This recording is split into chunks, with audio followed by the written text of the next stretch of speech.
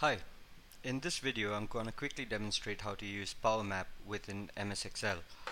Now PowerMap within MS Excel is not exactly the same thing as the map control within MS Excel or the map control within reporting services. So I'm just going to go ahead and quickly show you where you can download it. So you can say download PowerMap for Excel if you don't already have it, and you can just go ahead click this one. This is Power Map Preview, and once you've installed it, what you need to do next is you need to open up MS Excel. You can obviously download it from here. Now in my case, you'll notice that my Excel is actually a 32-bit version of Excel, so there's a limitation in terms of how much data I can put in. I've obviously got a lot of data here, and as a result it'll be a bit slow, but for the purpose of this demonstration I think we should be okay. Once you've installed Power Map, what you need to do next is you need to activate that plugin. So what you need to do here is you need to go ahead, click File, and then go to Options. And under Options you have Add-ins, and under Add-ins you have COM Add-ins. When you press Go over here, you'll see you've got Power Map, Microsoft Power Map. You can also see I've got another one called Microsoft Power Map for Excel. And just go ahead check that, and as soon as you check it, you'll see that under the Insert ribbon over here, you'll see one more option called Map available. The next thing you need to do is you need to go ahead, click Map, and say Launch Power Map. And just to give you an idea about what I'm working with here, uh, I've already gotten Map installed for this one, so I'll delete that and I'll just say New Tour. But before I do that, I've got information about all the flights that have taken off from different cities in the US for the calendar year 2014, and then the kind of delays associated with it, such as weather delay, carrier delay, or late arrival of the aircraft delay. And I've also got that bucketed by the carrier, United Airlines, American Airlines, etc. So this is the data that I got. Obviously what I need to do is, once it's there in my Excel sheet, I'll go into Power Pivot, and I'll just select this entire table, and I'll say add to model. And when I do that, this model becomes part of the Power Pivot query, and through that becomes accessible to the map control. So that's already done here. So if you see here, I'll just go ahead, click manage, and you'll see I've got the exact same data inside my Power Pivot. I've not added any measures or calculations here. It's just the basic uh, Power Map, Power Pivot data set. And once that's done, what I'm going to do next is I'm going to click insert, and I'm going to click map, and I'm going to say launch Power Map. And when I do that, in a few seconds I'll get something that looks similar to Google Maps. And that's the difference between the map control that's there in Excel versus the map control that we have inside Power Map. So just give it a second while it launches. And the good thing about the Power Map control here, it's just launched, so let me just go ahead and open it up for you, is that it looks very similar to Google Earth, and it's very useful for representing data that's very tightly coupled with geography, but at the same time you want to go ahead and add additional information to it. You want to maybe view the data as it progresses over time, things like that. So the first thing that happens here is you can see the screen that we have here. We've got a map, and you can see that we can interact with the map. We can interact with the map even inside of the uh, Excel map control, but there are some limitations in terms of to what extent you can interact. For example, here I can, change the angle at which I'm viewing the map.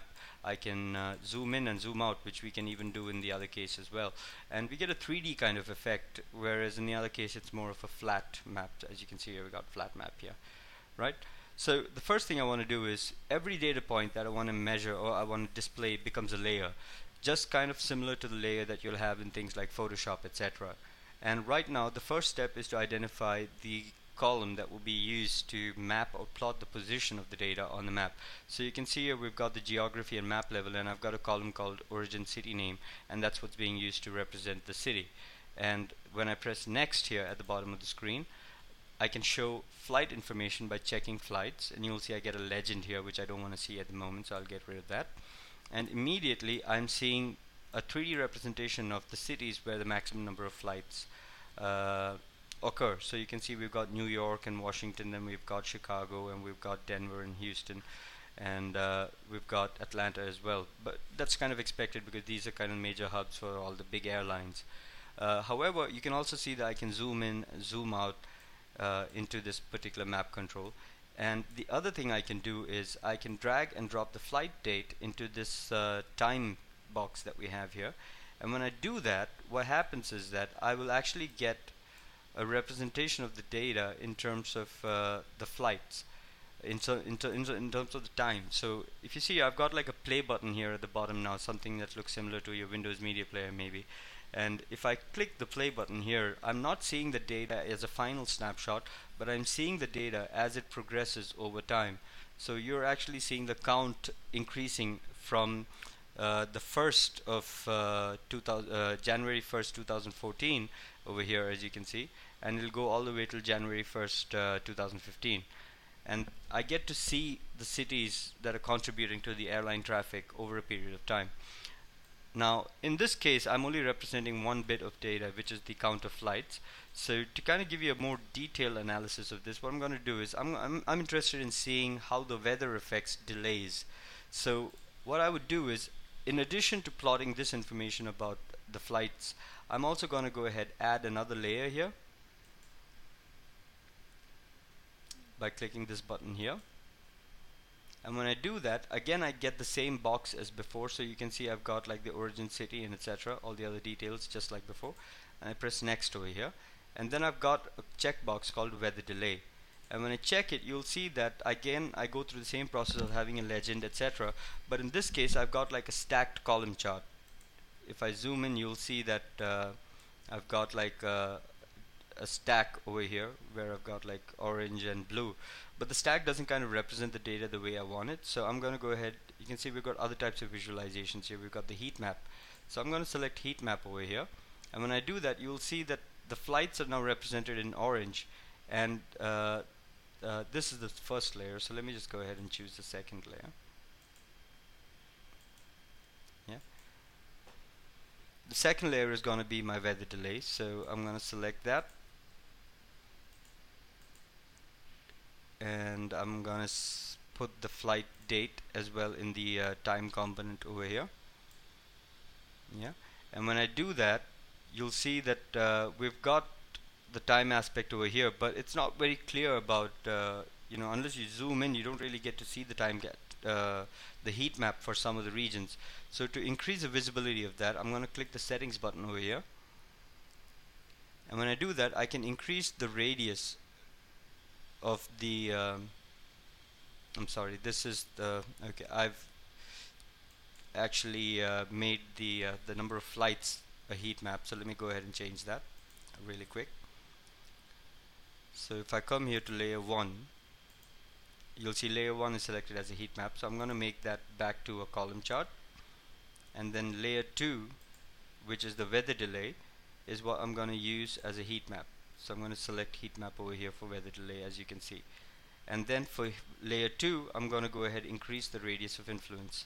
When I do that, it's still the same amount of data, but we exaggerate the radius of the heat map so that it's more clear and more visible.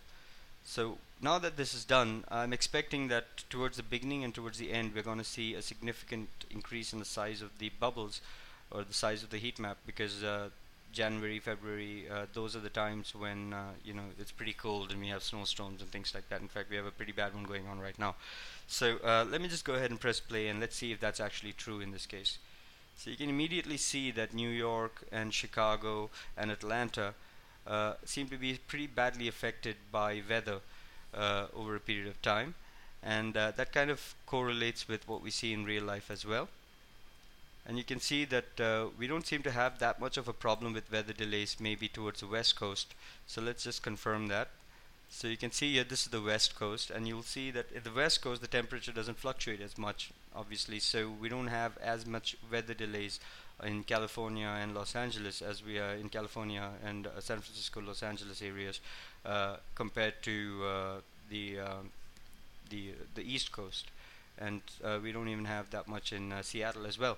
So this kind of gives us an idea about how we can use the map control to view a large amount of information in a very clear and clean way using the map control, and represent a lot of information that makes sense geographically. For example, weather obviously has a lot of relationship with the geography, and similarly flight information seems to have a lot of correlation with the city because some cities are major hubs and therefore they have larger number of flights. And this is basically what I wanted to show you in terms of working with Power Map. Uh, it's extremely interesting to see the data plotted across a map, because some of this information definitely does make sense when seen from a more bigger picture. And there are some really good looking maps out there in terms of response times for ambulances and things like that. I definitely recommend that you check them out by just googling Power Map query, Power Map for Excel. And I hope you enjoyed this video. This is just a quick video demonstrating some of the concepts in Power Map and how 3D effects are really important for certain charting controls, and for some other blogs that I'm doing right now where I'm talking about visualizing data the right way. And I hope you enjoyed this video. Thank you for watching.